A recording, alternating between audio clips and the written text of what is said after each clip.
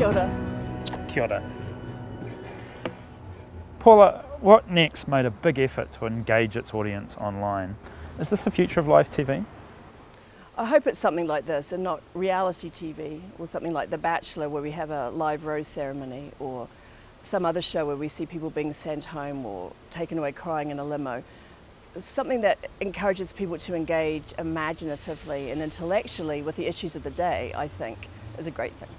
The show created a particular narrative around the future. How important is storytelling in the way that we come to view the future? It's important to know that whoever is telling the story controls the narrative. So if we're discussing our country, our society, the political spectrum, the future, who is controlling the narrative or who is joining in with the narrative is really essential. But at the same time, the more talk, the more narratives, the more conflicting narratives going on, the better.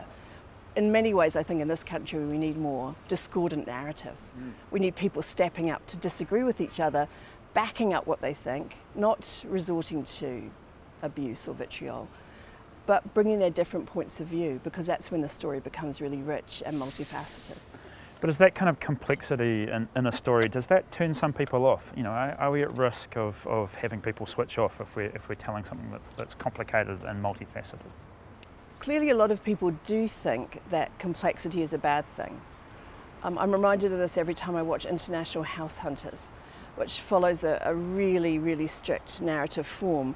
And after every break you have a massive recap as to what has already happened, in case you've forgotten during the commercials, or I guess in case you're just tuning in.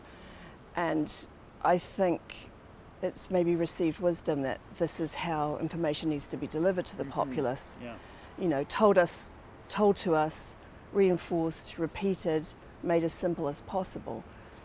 And it's quite possibly that that's how some people prefer to receive information, where everything is black and white, and you're either for or against.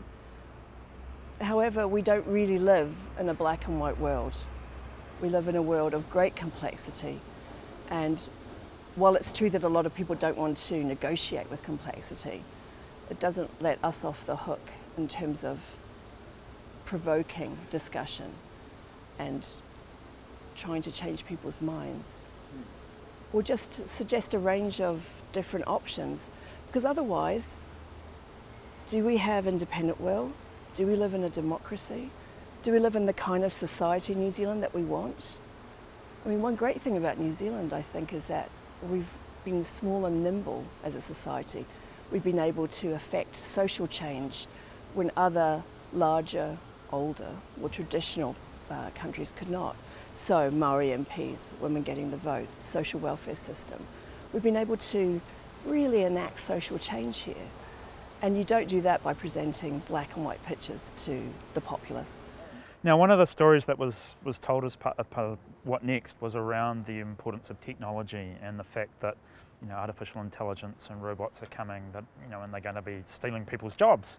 People were talking about accountants and lawyers, you know, those types of jobs disappearing. But yet, does this mean that you know, what's the role of creativity and say an arts degree in this future? I think it's funny when it's always accountants and lawyers who are mentioned, sort of disliked professions by others. We can do without them, but yeah. Can we do without doctors? Where it's something else beyond a skill set. It's also about intuition and empathy and gut feelings, you know, playing on instinct. Yeah. Or just a wild thought. That's, you know, part of the glory of a great doctor and a great, you know, medical system. And an arts degree, which has, the death of which has been predicted since I was at high school in the 70s. Why are you doing that? Do you want to be a teacher? That's the only possible use for it. Of course, I think it's ridiculous to think that any sort of degree training that teaches you to be a critical thinker, an excellent writer, and to be imaginative. Well, to be imaginatively and intellectually curious, as we talked about before. That intellectual and imaginative curiosity is essential to our humanity. When people say, where can an arts degree lead you? I say it can lead you anywhere you want to go.